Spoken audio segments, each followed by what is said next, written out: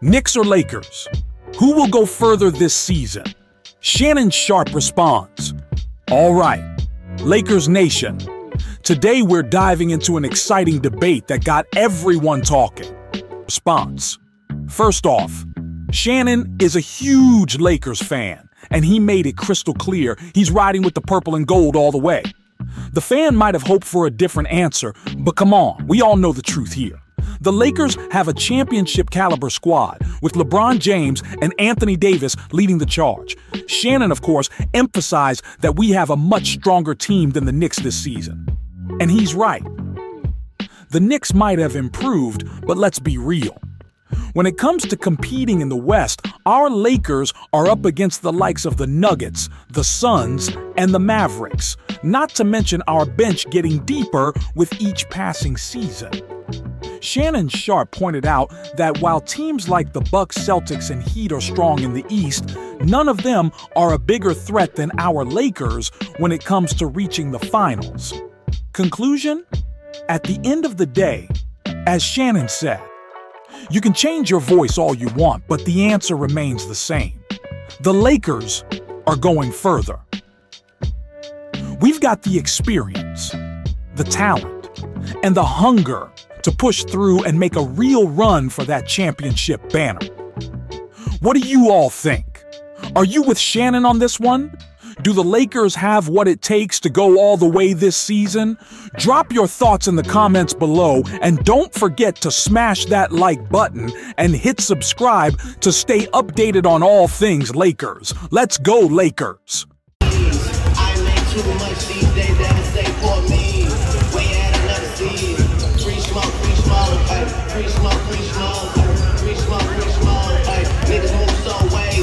Please come outside and have to show yourself so I can say it to your face. It's gotta happen, man, it's gotta happen. I can let you get it out of the way. A lot of niggas when you buy, so I don't know, I had to kick it with none of you guys. I didn't listen to home on that old song when he told me pay no mind. I get more satisfaction out of going at your hands, seeing all that you got. I see a lot of you got. Free smoke, ay. Free smoke, ay. Free smoke, ay. Hit a hip hop pause, yeah, you already know, yeah. I'm the troublemaker in the neighborhood, boy, troublemaking gold, yeah.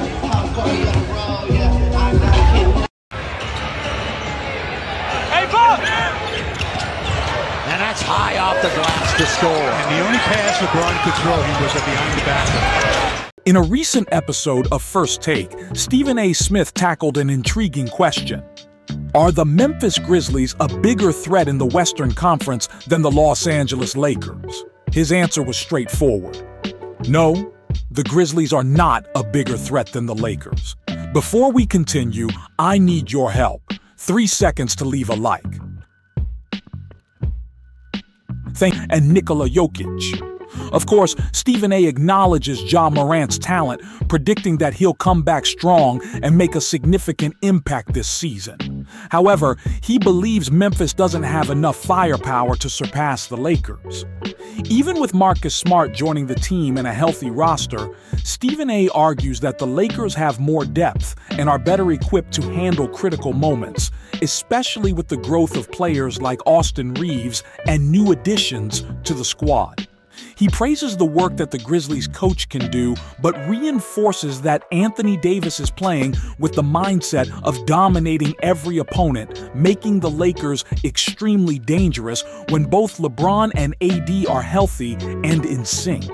While the Grizzlies have a lot of potential and could be a force in the West, the Lakers remain the top obstacle for any team looking to dominate the conference. The combination of experience, talent, and the hunger to win from LeBron and AD puts the Lakers a step ahead. Now, insights and updates on our favorite team, the Lakers. Go Lakers! Olivari dribbling, step back, three-pointer, good. And we're tied at 89. A 10-0 run for the Lakers.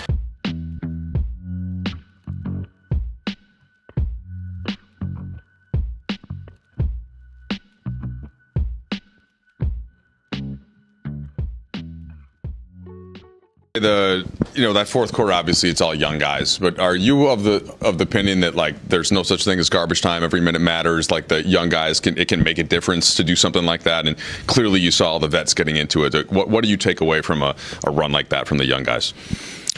Ray Allen used to always talk about every time you step on the floor, it's a tryout, essentially. There's always people watching you. There's guys that have earned a roster spot for their play in summer league, for their play in training camp, a preseason game, guys that have earned rotation minutes in garbage time in a regular season game. So I don't take what that group did lightly at all. Really impressive. I thought in particular Quincy just completely changed the game. To me, and I told our guys this after, what he did is the blueprint for what we're asking for a few of our players in terms of just picking up full court, being disruptive, taking time off the shot clock. I thought he just executed exactly what we want from someone in his position, and we've challenged a number of guys, and they've done it well to varying degrees, but haven't seen it executed that well until tonight with Quincy. Yeah, speaking of Olivari, I was sitting right there in the corner, so you could see he's picking up full court, and every time he's turning somebody over, that's what's getting LeBron off his seat. Just kind of appreciating those things. What else do you know about him? Obviously, he was there in the summer. He's on an E10. What can you tell us about Quincy and the type of player he is? So he's got a background running cross country, so he's in unbelievable shape at all times. When we did all of our conditioning in September, he won nearly every run. For August and September, when we had our light days and we did our shooting drills, he, I think, has the highest score in nearly every shooting drill we have. He takes the game very seriously. He's a player who, I talk about care factor. Like, he's a player who has a care factor for doing it the right way and wanting to execute whatever vision you give him. I'm excited that he's in our program. I really am. We look at him as a coaching staff in very high regard. Other takeaways, maybe going back to the first half and when that starting group was out there, minus Austin. And did you feel like you got some of the things done that you had listed pregame that were focuses? Yeah, we didn't necessarily game plan, but we gave them 3 things pregame that we truthfully haven't had a ton of time to work on. One was our pick and roll coverage with Dame, which conceptually we haven't practiced once. And I thought Max Christie and our bigs did a really good job. We gave them some veer to pop against their popping bigs. We executed it a little bit. Not great, but a little bit. We've had about 5 minutes in practice. That's all the time we've had so far to practice that.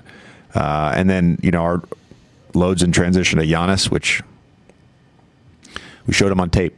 That's what we had time for. So would have been nice to have a practice day yesterday, but them's the breaks. So that wasn't great. Our transition defense in the first half was not great. Overall, I thought the group that played the first half did a nice job.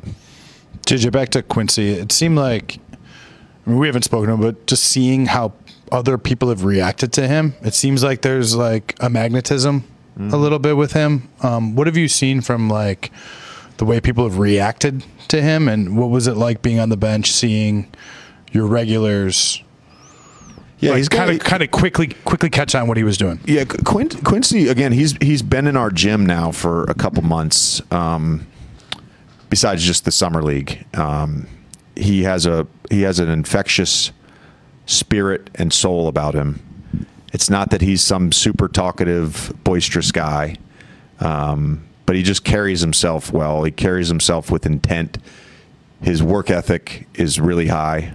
And I think people respond to that. And when you have someone who cares, who's a good teammate, who does all the right things, and then he comes in a game and is picking up full court with a bloody mouth and changing the entire dynamic for us as a team, it's easy to respond to that as a teammate and as a coaching staff. And I thought he lit a fire for us.